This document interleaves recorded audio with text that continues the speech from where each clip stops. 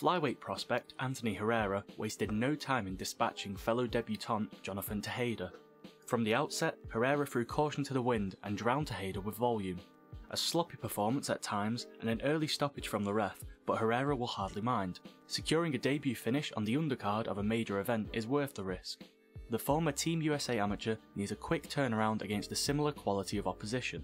If he fancies travelling, Conor Benn's event is a fortnight away and offers the opportunity to showcase his fan-friendly style in front of a UK audience.